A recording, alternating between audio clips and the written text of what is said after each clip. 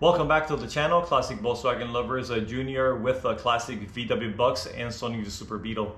If this is the first time that you're watching my channel, don't forget to like, share, and subscribe, and hit that notification bell so that every time that I upload a new update for Sony the Super Beetle, you get a message. So today we're going to be working with the headliner, installing the V-Peeler headliner, and what we're going to do is we're going to take this windlace and we're going to slide it into the clippers. After we slide it into the clippers, we'll take a rubber hammer and we'll bend them in to fasten the windlace. After we do that, we're going to grab a piece of the poly wrap that I use for insulation, and we're going to cover the clippers to provide a nicer, smooth surface. So this right here is the windlace, and it's a thick rubber that it's got a groove in the back where the creeper clip on and fastens the liner against the V-Peeler. So these little guys right here are the clippers. We'll take this windlace. We'll press the windlace back into the clippers and ensure that the backside of the liner is facing towards the outside, so that when you install it and you wrap the V-Peeler, your finished liner surface, it's facing inside the car. Okay, so before you press the windlace into the V-Peeler clippers, ensure they are open wide enough to assure the clipper tips is properly aligned with the back crevice on the windlace.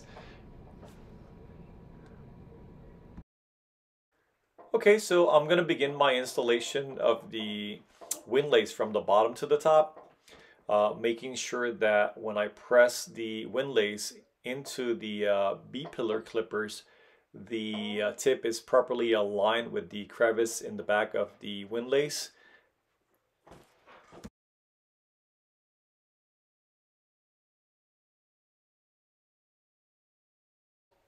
Okay, so have a closer look. Notice how all of the little clippers are inside the windlace crevice, and if you follow all the way to the top, they are all properly aligned. Okay, so now we're ready to tap the grippers with a rubber hammer to secure the windlace in place. We're ready now to tap the clippers down.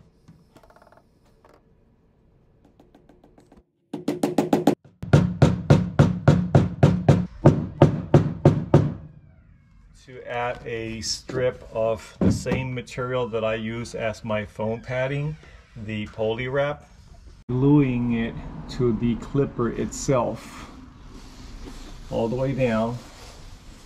So I'm going to go ahead and spray some adhesive in the clippers, and then I'm going to go outside, spray some adhesive to this, wait 1 minute for it to tack, and then we'll come back and install it.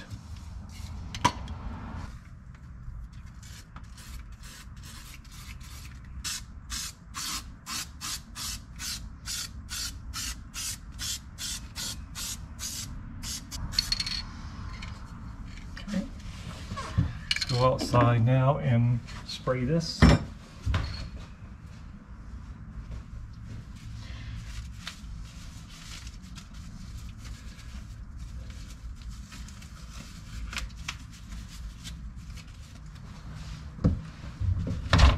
Okay, so we'll just begin by installing it right there.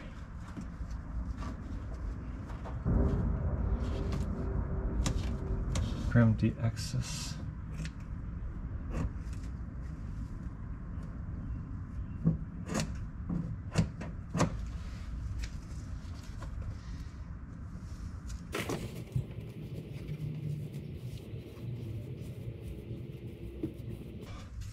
next step. Now we're going to spray some adhesive in the back of the headliner for the bee peelers. We're going to spray some adhesive here, and then we're going to wait 1 minute.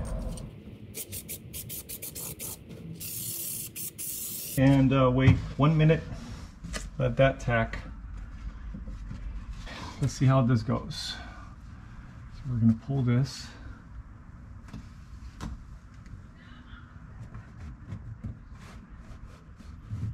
Like so.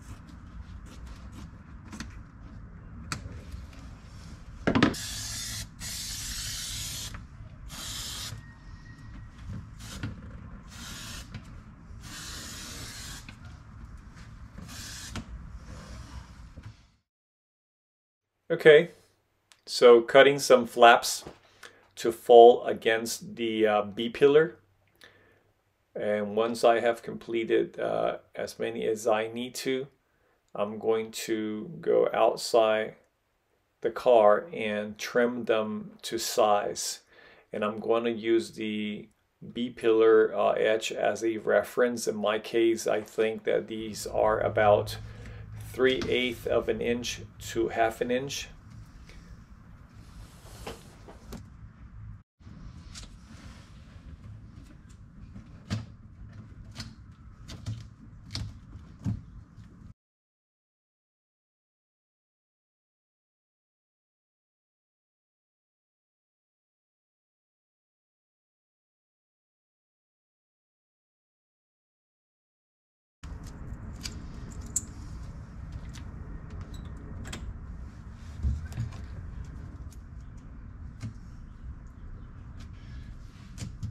Not an easy task, especially when this is not what you do for a living.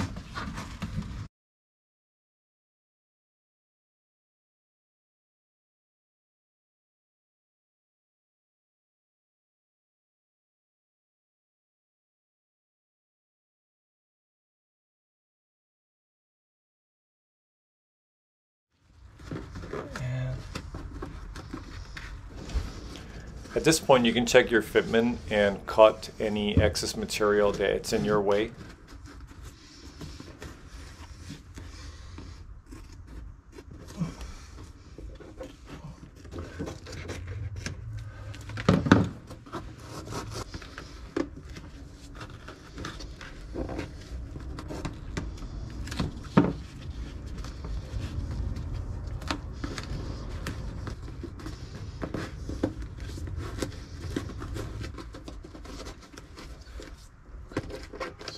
Back on later.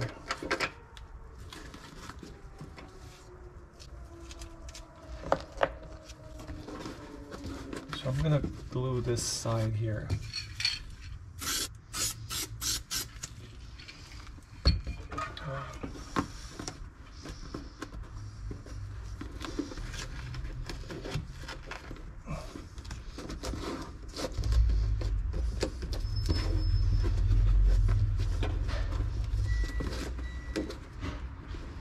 Guys, there was a minute there where my GoPro battery died. I had to go downstairs and get another one, but I was on the wait period of getting this tacky so that I could just stretch it and glue it right there.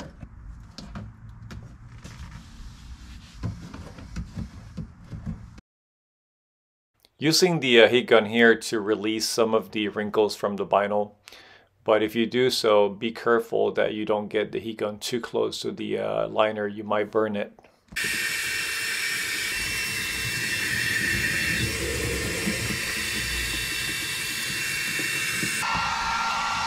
Okay, so here I'm cutting out the openings for the screws that hold the crossbar where the back seat cushion rests. And then I'm going to install them so I won't forget. Okay, here at the bottom of the B-pillar, cutting out the opening for the bolt that holds the seat belt.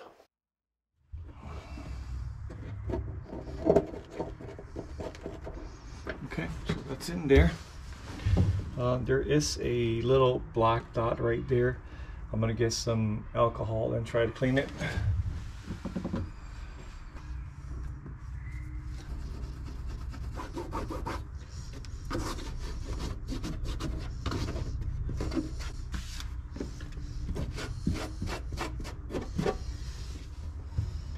There's gotta be another hole somewhere.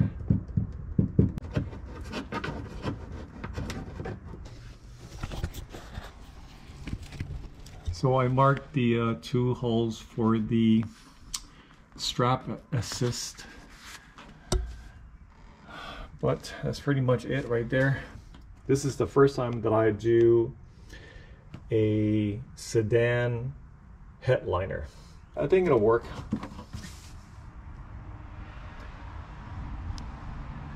And then you do the same on the other side.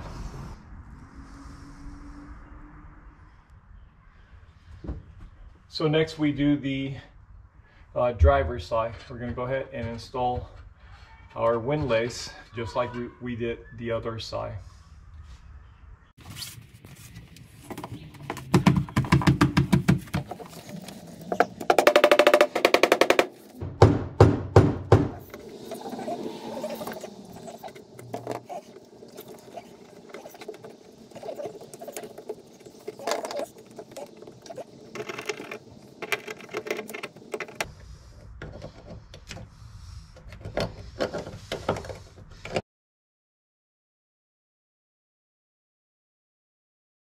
Okay, mission accomplished. Driver's side completed. Time to move to work with the overhead liner. Okay, so let me show you what I did. I grabbed my top overhead headliner and lay it on top of the car to make a mark inside where each bow will align. And the way I got this idea was by referencing our old buddy right here, Frankenstein. So what I did, Frankenstein has the original headliner in it.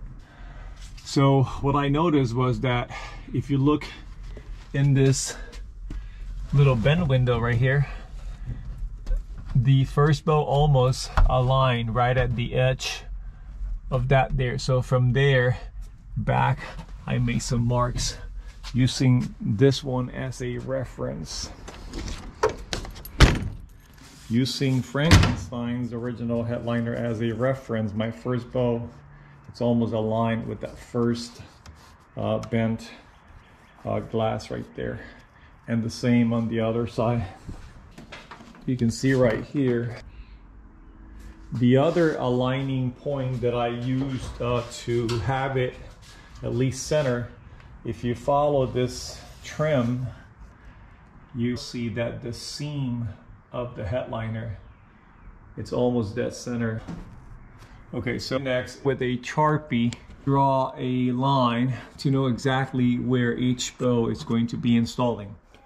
Okay, next I'm going to insert the bow in the driver's side as far as I can and put a marking in the bow when it stops at the very edge of the rail. Come back over here to the driver's side, mark the bow at the very edge of the passenger rail, and then add whatever it's inserting in that end to this end. You have to repeat these steps for all of your bows.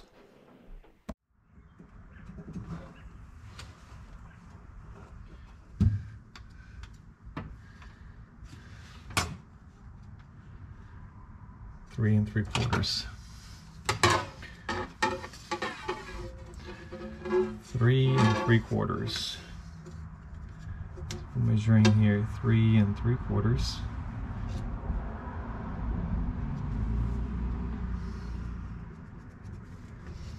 So I'm gonna grab our pliers and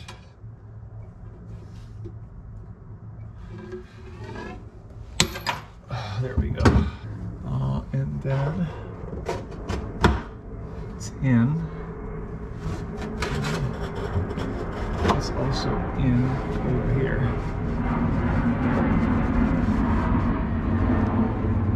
Okay, fantastic. So that's our last bow. Now we take that last bow and we install it in the headliner. We have to put some end caps. I'm afraid I don't have those unless they are inside that box, which I haven't checked. But if I don't find any right now, I want to leave the headliner at least inside the car. I could use, I figure, maybe some black tape and tape the end of the bow with black tape. Okay, so let's go ahead and take this bow out. Okay, so I have to go back in there, take that bow out, and install it here, which is the last one. I'm going to fold the whole headliner, and then I'm going to try to install the bows and align them where I put my marks. Okay, so here we go.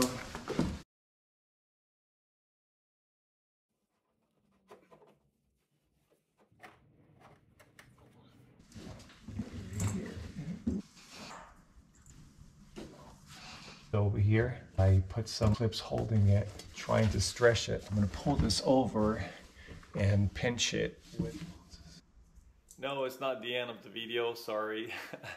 But the video is quite a long video, and I'm going to break it in clips so I can upload it into YouTube in small segments so you can watch the whole installation. It's quite the tedious job to install a headliner, especially if it's your very first time doing it. For me, this happens to be the very first time installing a sedan headliner. I think a convertible headliner is easier than this one to install. That's my take on it, because that's I've done, and I have actually done headliners for convertibles, and I find it to be easier than to do one for a sedan. But anyway, stay put, watch the next video clip. I'm going to make sure that I put a note in the end of every clip so you can watch the whole installation and see what happened to me at the last minute and how I got to fix it. So stay put so you can learn from my mistake. See you here soon, okay?